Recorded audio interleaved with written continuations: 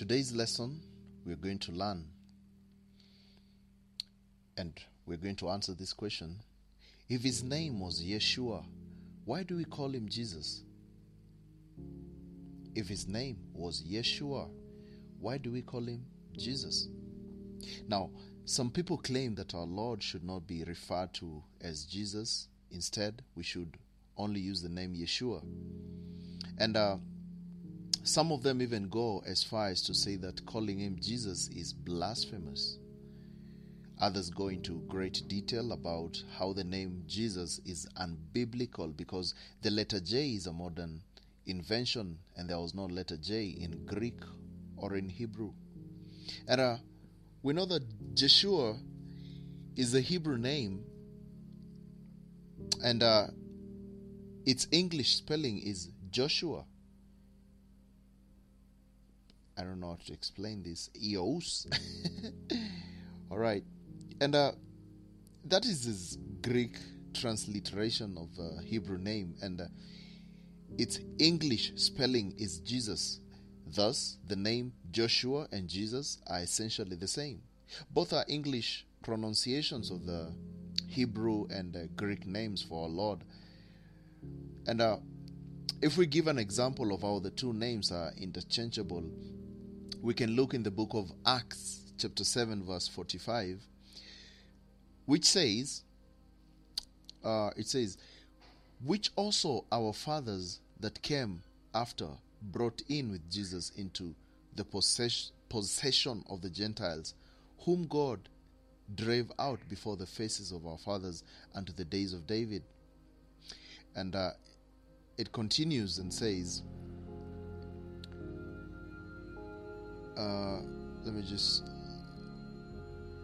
after receiving the tabernacle, our ancestors under Joshua brought it with them when they took the land from the nations God drove out before them. It remained in the land until the time of David. You see, the name Joshua is mentioned.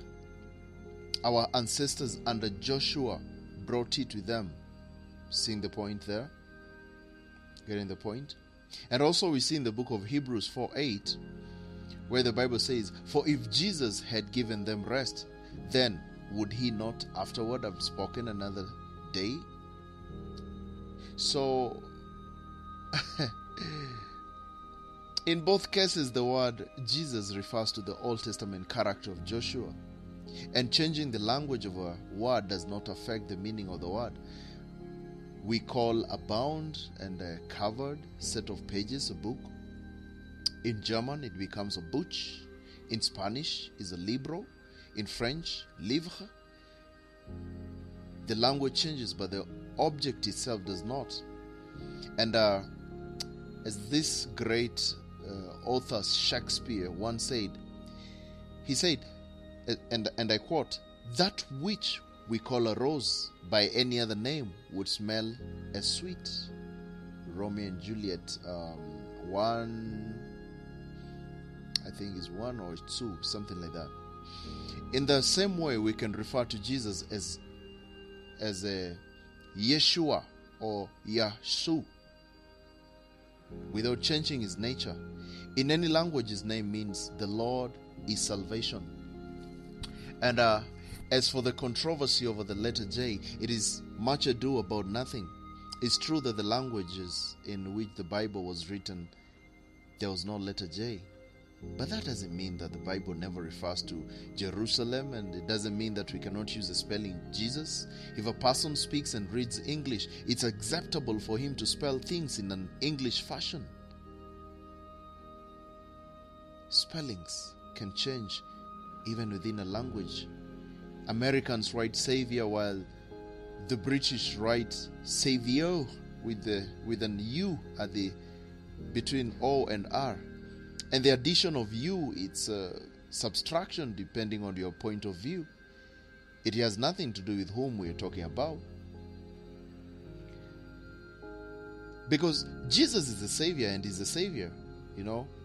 Whether you call it Savior or Savio, like the British try to call it. And Jesus and Yeshua and Iesous are referring to the same person.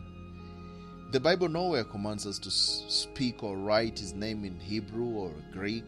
It's never even hints us such an idea. And rather, when the message of the gospel was being proclaimed on the day of Pentecost, the apostles spoke in the languages of the Parthians, Medes, and Elamites, and residents of Mesopotamia and Judea and Cappadocia, Pontus and Asia, Phrygia, Pamphylia, Egypt, and parts of Libya near Cyrene. Just go and read Acts 2:9-10. You will see all the languages that they spoke. And in the power of the Holy Spirit, Jesus was made known to every language group in a way that they could readily understand. Spelling did not matter. So, what's the bottom of this? What I can say is that we refer to him as Jesus because as English-speaking people, we know of him through English translations of the Greek New Testament. Scripture does not value one language over another, and it gives no indication that we must resort to Hebrew when addressing the Lord. The command is to call on the name of the Lord with all the promise that we shall be saved. Acts 2:21 and Joel 2:32. It's all about calling upon the name of the Lord. Call him with whichever name that you have to call him with. We're not Islam, we're not Muslims who try to call. You can only pray in Hebrew, in Arabic and things like that. No, we're Christians. As a matter of fact, we're Christians. You can pray in whichever language that you want. You can say whatever because God listens to any language. Is not confined to one language. You can call him in your mother tongue. Here in Africa, we call him Yeshua. Other places, they call him in all names. As long as you know you're calling Jesus, you're not calling Satan. Because whether we call him in English, Korean, Hindi, Swahili, Hebrew, the result is the same. The Lord is our salvation.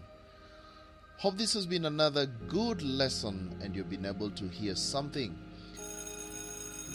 And you've come to the knowledge of the truth. God bless you and have a brilliant time.